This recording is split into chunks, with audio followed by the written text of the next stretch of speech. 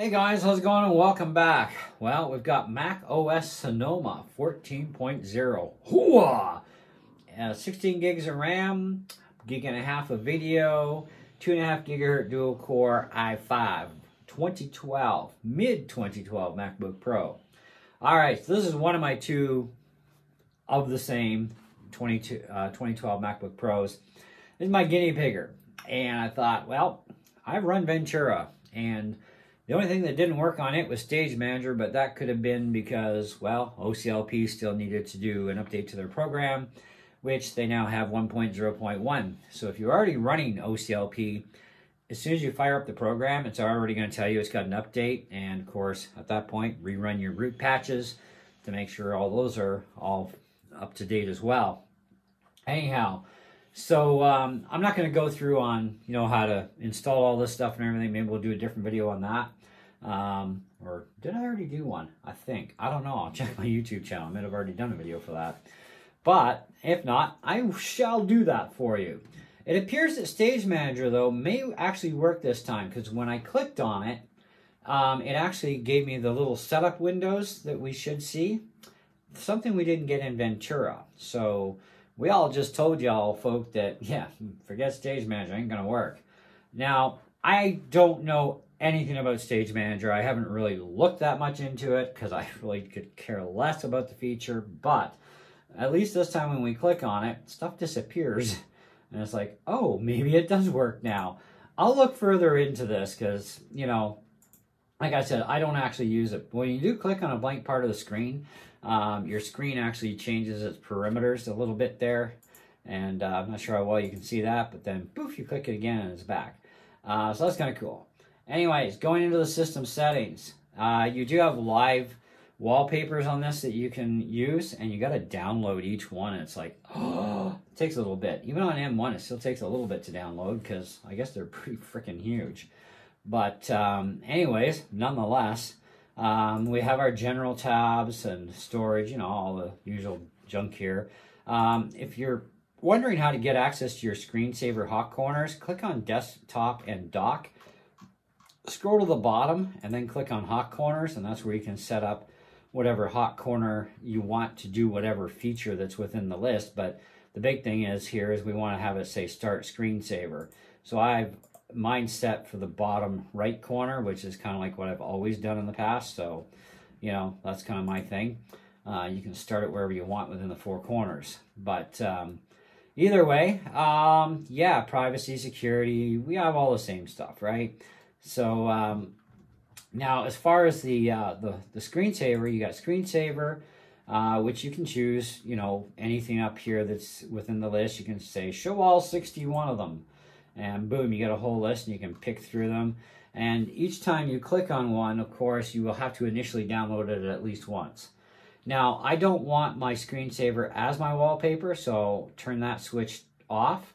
Show on all spaces, I say off, for me anyways.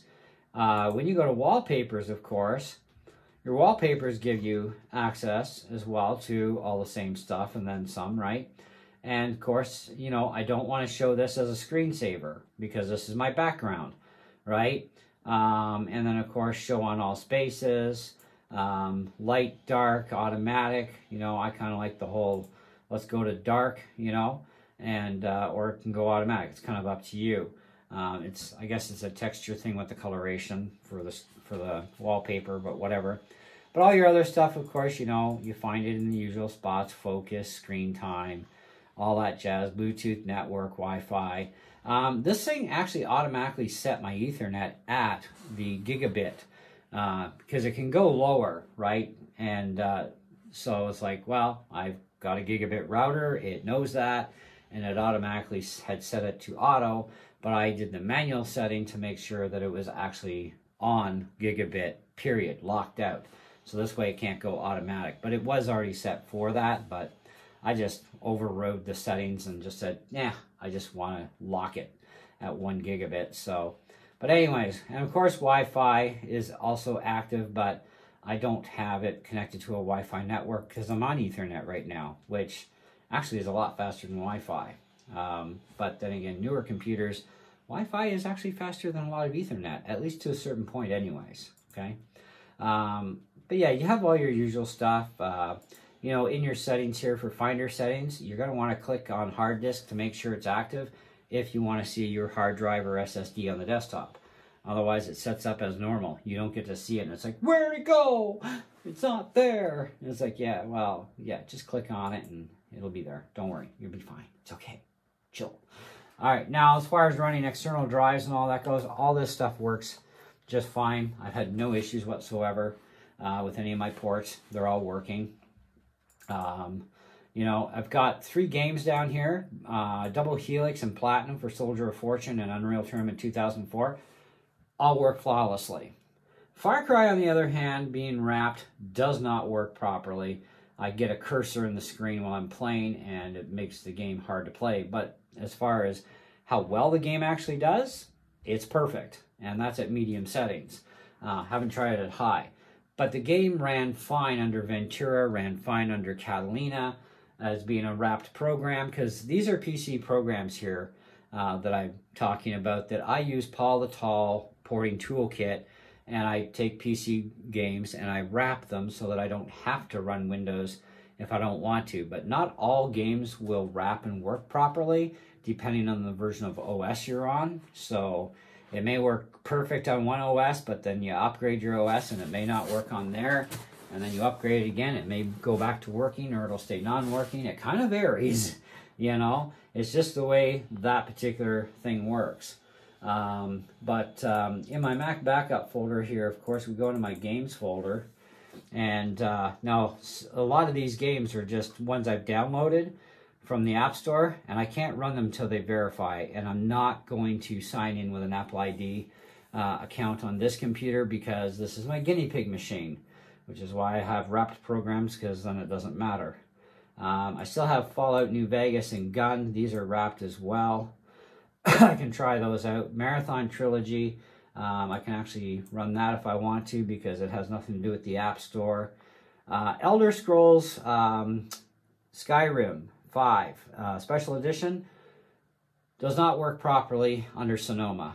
It was fine under Ventura, fine under Catalina, but not under Sonoma. It does not want to run right on Sonoma. So that was a bit of a problem that I ran into with that being on this computer. Okay, so it's kind of like, well, doesn't mean it's going to work that way on every computer. Some computers it may run on just fine being wrapped, but others probably not. I have the other Unreal tournaments. I haven't actually even tried them out yet, but 2004 works fine. So that's not an issue at all. I also have actually Grand Theft Autos. I know one of these doesn't work because it wants a 1080p screen, but the other one works, and it actually even runs up to a 4K display. Because I've run that, and it's fine. So it's going to kind of vary with games. So I should actually figure out which one of these actually did work. So, but I don't have GarageBand, Keynotes, or any of that, because obviously you need your Apple ID to sign in to re-download them. Because whenever you do download a new OS where you're formatting the drive and reloading from scratch, you don't get Keynotes, GarageBand, iMovie, Pages, and a few others. Those you just re-download from the App Store. They're free anyways to you. They're already there when you bought your computer new, but when you reload even a brand new M1 or an M2, it's the same thing. You have to re-download them. They only come once, and that's when you initially buy your computer brand new. So after that, you can just keep updating your OS and they stay there and doesn't disturb your stuff. But if you ever want to do a fresh clean install, that means formatting the drive. So back your stuff up before you do that. But either way, you're re-downloading. So anyhow, it is running fine, though the temperatures are pretty much almost about the same as Ventura. Maybe a degree or two difference, but I'm kind of not sure if I want to leave this on here only because of the programs that no longer work with Sonoma on the unsupported OS here.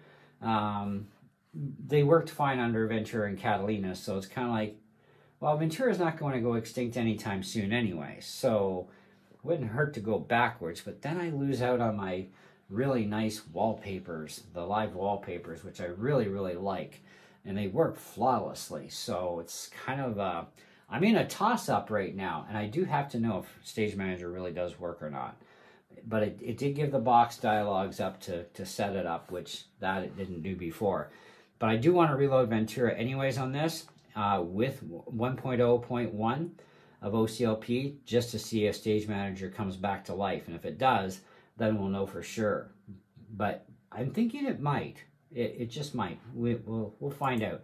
But I want to check out these other games and see how well or not so well they're going to run anyways, just so I have a collectionable idea of what games are going to work with this and what don't on Sonoma on this particular Mac.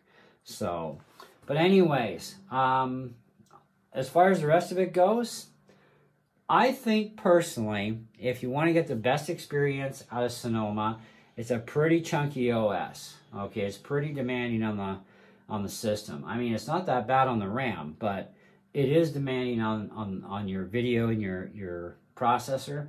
I would probably suggest maybe use a quad-core processor Mac and something with 1.5 gigs, maybe 2 gigs of video RAM or more, and you're going to have the ultimate best experience ever.